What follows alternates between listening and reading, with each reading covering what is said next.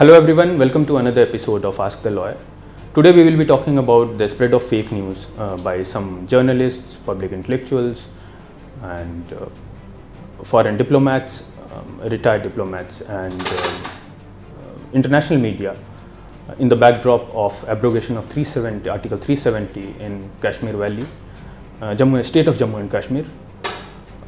We will be joined by Supreme Court lawyer Mr. Vaibhav Chadha, who would be talking about what fake news is, how fake news gets credibility because of it is spread by public intellectuals and people who hold positions of eminence.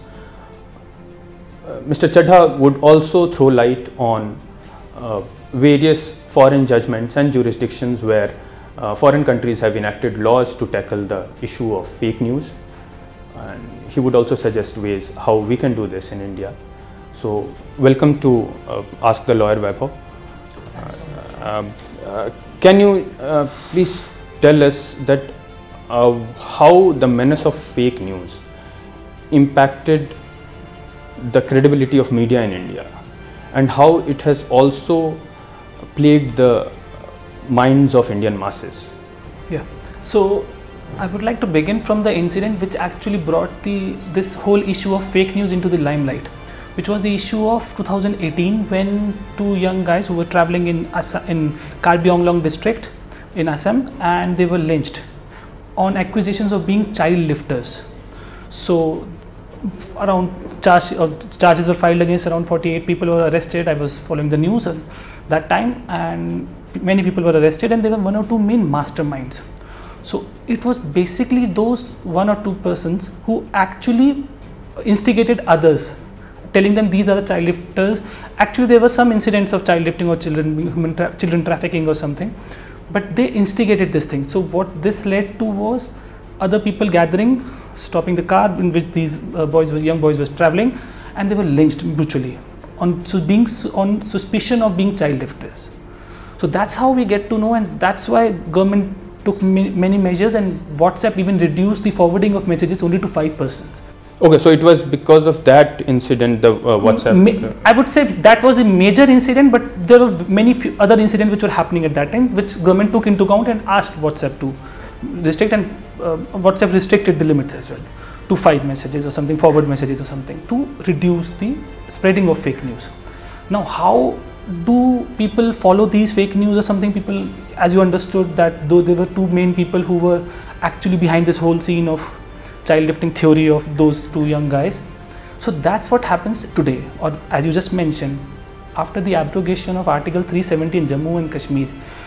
Thankfully, Jammu and Kashmir police as well as the Information and Broadcasting Department of the state is actually very active on Twitter and responding to each and every and most of the tweets which are fake tweets or fake news which is being spread. Like we saw many incidents making false accusations against the Indian army. They are doing brutality against kids or something. Many incidents. Yeah, they wrote something like some people, prominent people on Twitter with verified handles. That is the sole problem. When people who are recognized, let's talk about Twitter. If someone has a blue tick on his name or something, then people automatically would believe whatever he or she says.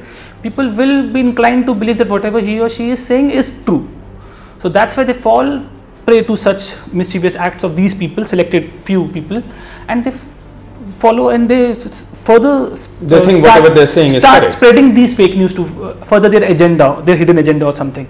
So we have to keep in mind those things, and I think the government is actually taking good measures to control fake news and other things, but it also comes on the part of the society and people themselves to know when and how to check whether they should, before spreading any message or further, they should cross check it. Otherwise, we have this scenario of lynching, or this Assam lynching, I told you, the young guys and other things happening. So I think that's the best measure. People can be aware of such things. Sometimes bots are there.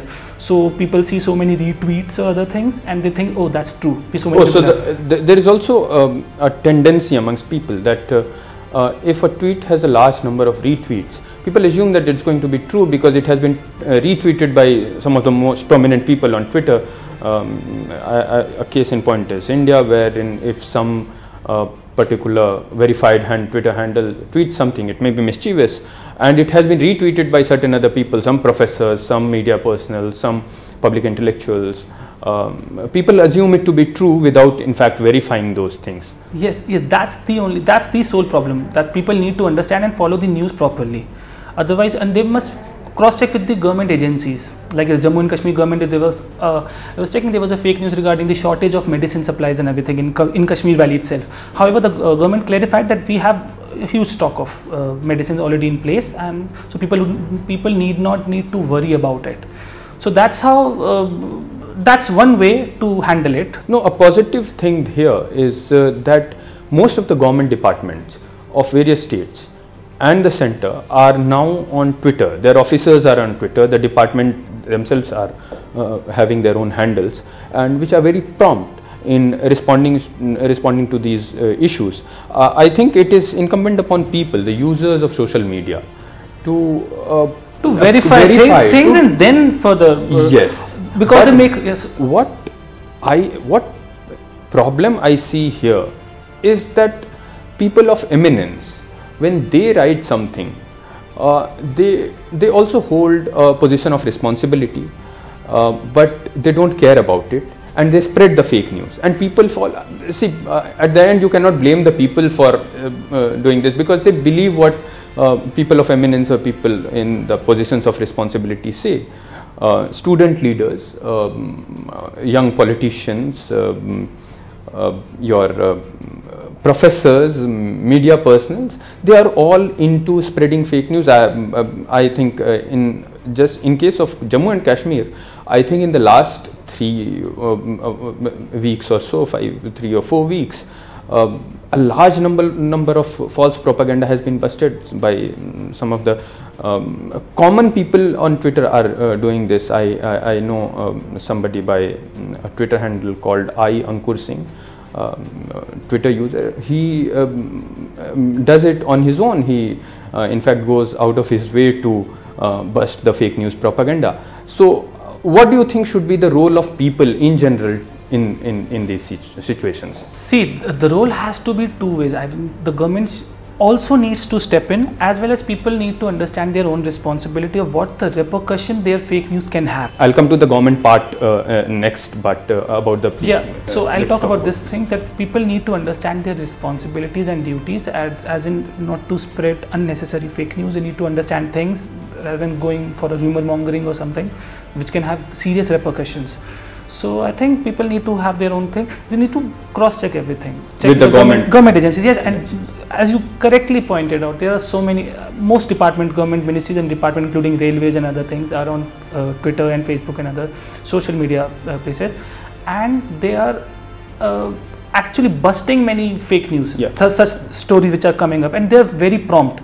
So I think that's one way of government, that's through the government's way, tackling through this fake news narrative, and which is being created for peddling some agendas or something. I do not know what it exactly is by some people, but yeah, something is wrong, and I think some people want to spread their agenda or something through fake news, and they want to make they are trying to just bolster their point, and that's and it is also aimed at creating unrest in the country, if I'm not wrong.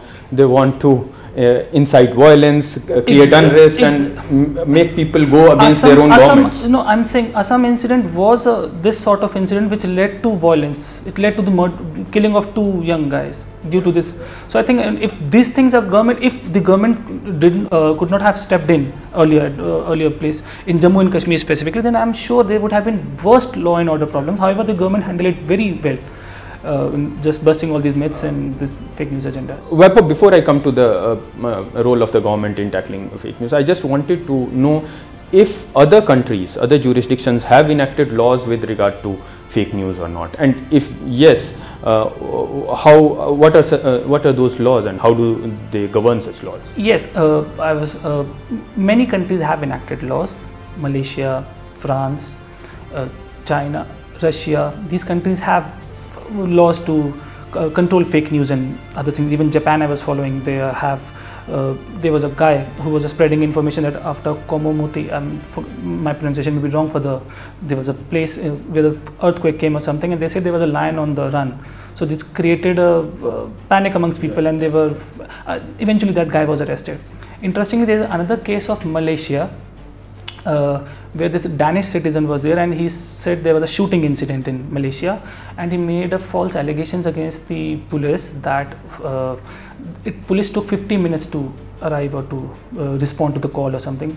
However, he was arrested later, unable to pay some fine or something, and he was maybe arrested. He agreed to undergo some imprisonment for some time because he wasn't able to pay the fine. But the police said that it was not 50 minutes, it took only 8 minutes to respond to call. So you see, this thing, even they took it very seriously, and the person is behind the bars. Those 50 minutes and 8 minutes remind me of an incident where the riots in Gujarat that took place on the 27th of February in 2002, somebody said that Mr. Modi, who was the chief minister then of the state of Gujarat, took 3 days to call the Indian army, because the Indian army arrived on the 1st of March. They forgot that while the riots took place on the 27th and 28th, the month of February was only of 28 days, and the Indian army actually came the very next day on the 1st of March. So there was not a lapse of 3 days. So this is a classic example of fake news, wherein you deliberately, you know for a fact that the month of February has only 28 days, and despite that you say that because the riots took place on 28th and the army was called on 1st of March, which is the very next day, but you deliberately say that no, it took 3 days to do that. And this has been done by some of the most well-known public intellectuals who write in media who teach at various universities. That's what I say. Social media is a good friend as well as the enemy. It's a good friend because if social media would have been at that time, some people would have, or the government would have come out and openly said with tweet or something that this thing is happening and government is following. This would have been busted then and there. Yeah. Then and there, yeah. But now I'm saying social media has both benefits and it has demerits as well. So that's the way people come up with fake agenda or some false news, and then people who counter these agendas and news. So I think, yeah, that's the thing. So can you give me some examples from the foreign jurisdictions, how they have enacted their laws dealing with fake? Now I'll point out to some foreign jurisdictions which have laws in their place. Initially I will talk about Malaysia, which has a Malaysia Anti-Fake News Act, and under which an offender can be punished for 6 years in jail and a fine up to 500,000 ringgit. And then Singapore, I would like to point out, because Singapore has recently brought in a very, very strict law to curb fake news, and the law is called the Protection from Online Falsehoods and Manipulation Act, and it was implemented to protect the people from the provocative or malicious contents which was against the interest of Singapore. And is why I say the strict laws, because it has punishment which may send you in jail term for up to 10 years and a fine up to $1 million. Oh, that's huge. That's huge. Then Russia in April 2019 had signed a law which gave power to the state to block websites and impose fines on those who spread what the authorities in Russia regard to be a fake news or shows disrespect towards the government online. Okay. And the penalty for that can be 400,000 rubles for circulating fake news online. Then we have France, which has recently passed in 2018 2 anti-fake news laws, and under those laws even you can have a punishment of up to 1 year in prison and a fine of 75,000 euros. Again, we see these laws are coming in place. So as we talk, people often say that the government should, in the guise of fake news, anti-fake news law, the freedom of speech or expression may be curtailed or something. Yeah, I was coming to that. So I'll take you to that point, in the sense that people who say these things and they call India to be regressive in some aspect, or for not having, if they have these laws, it will be against India's interest or constitution or whatever. I'll take you to the Europe. Germany had enacted this law, NetzDG. It asked for the social media companies to rein in, to control all these fake news, hate speech and the fake propaganda which is being circulated, and it gives only 24 hours deadline to companies to comply with or to remove this content. If not, they can face a fine up to 50 million euros. Some critics have also said that this has sent a chilling effect in amongst people in Germany who are afraid of talking or writing things on social media websites. Even I would consider this to be a bit strict for people. People are not free to give their opinions. But my point is, if Germany, European democracy, can have such laws, why not India? I'm not saying to be such harsh laws or something. Maybe depending on the circumstances. But at least there should be law which should act as a deterrent for people. There should be a special legislation which would act as a deterrent, in the sense that people would think twice before spreading such a news or yes, I certainly think so. We must have such laws depending on the circumstances. I mean, the basic considering the basic structure. In India we have diversity and everything. Government should take into consultation various NGOs or police or other government agencies, and then maybe draft one law. There is a need. Otherwise you see such people who are spreading fake news, Indian people who were many journalists, some student activists are openly spreading such fake news. How to deal about it? There are no action yet taken against them. So I think the government should come up with some anti-fake news laws depending on the circumstances, and maybe vary it as compared to other countries. Thank you so much, Vaibhav. This was Vaibhav Chadha in conversation with me, Shubhendu Anand, talking about the fake news, the menace of fake news, and how to tackle them, and how various other countries in the world have enacted laws to tackle them. Next week we would be coming up with another issue of legal importance, and we would be discussing the same with a subject matter expert. Till then, thank you. Have a good day.